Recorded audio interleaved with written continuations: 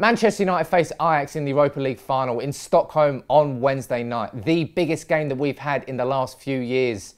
And this season, towards the end of it, May and April, we've had a lot of players injured. We've had a lot of games in that time. And so many players have been injured, so many players have been rested. But who will Jose Mourinho start in this Europa League final? Here is my predicted 11 for the game itself. In goal, Sergio Romero. Now, there's been lots of debate about whether David De Gea should come back into the team. But Sergio Romero has not put a foot wrong in the Europa League this year. And I think Mourinho is going to reward him with a starting place out in Stockholm. Is that the right decision? We did a video about it earlier this week. Plenty of Reds debating. Make sure you leave your views on it in the comments. Now, at right back, Antonio Valencia. He's going to have a very busy game because Ajax have excellent wingers. And because they break with such pace, we're going to need Antonio Valencia's pace on the recovery to really make sure that our two centre-backs don't get exposed. Now, in at centre-back, I've gone for Daley Blind, coming up against his former Ajax side. And I've gone for Phil Jones. I would rather see him start there than Chris Smalling, who this season has looked like Bambi on ice.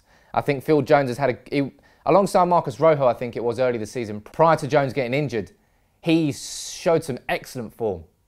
And he played 90 minutes against Crystal Palace, and maybe that means he won't play, but I would much rather see Jones there alongside Blind because obviously Eric Bailly is suspended. You idiot. Now, left back, I've gone for Matteo Darmian. Devontre Mitchell played excellently well against Crystal Palace, and I wouldn't be surprised to see him in the travelling squad for Stockholm, but I think he'll go back to his default, relying on his senior players. This is Mourinho, this is a European Cup final. Some stereotypes are going to be made true, and I think this is going to be one of them, so Darmian in at left back. Now, for a midfield 2 or 3, I'm not really sure. I've gone for Pogba, Fellaini and Herrera. I think Fellaini will start this game. Ajax, one of their weak points is certainly going to be deep free kicks into the box. They don't have a very tall team. Dolberg is over 6 foot. I think there's only one other player in there that's over 6 foot. They're a small side, and that adds to their attacking fluidity, and that's why they're so exciting going forward. But in defence, there's weaknesses that Man United can expose.